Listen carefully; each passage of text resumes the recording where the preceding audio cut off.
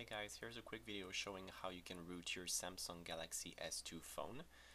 As you'll see, it's a very simple procedure. It takes about 10 minutes or so, and it's very straightforward. So I found this on the XDA Developers Forum.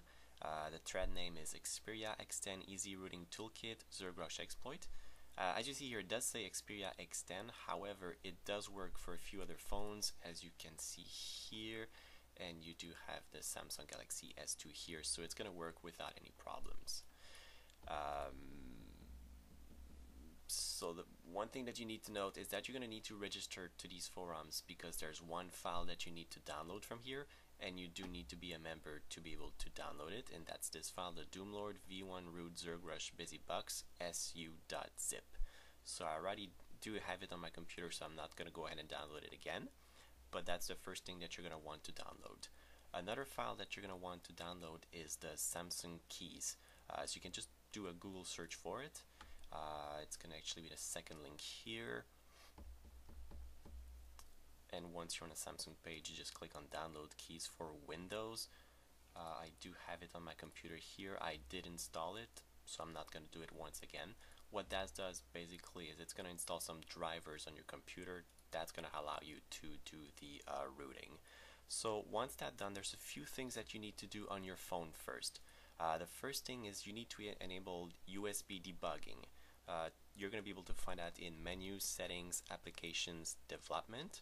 So you just check that box here. And the second thing you need to enable is Unknown Sources. That's going to be under Menu, Settings, Applications.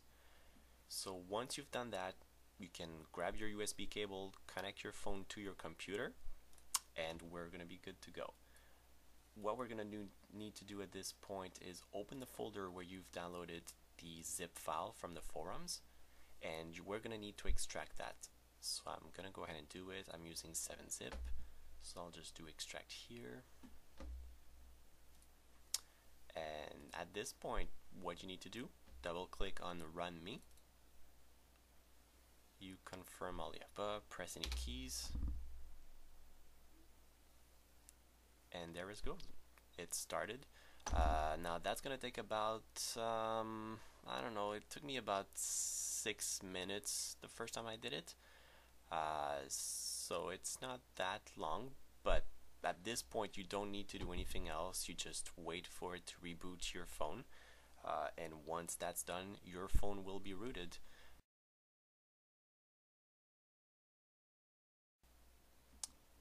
So here's what it's going to look like once it's done.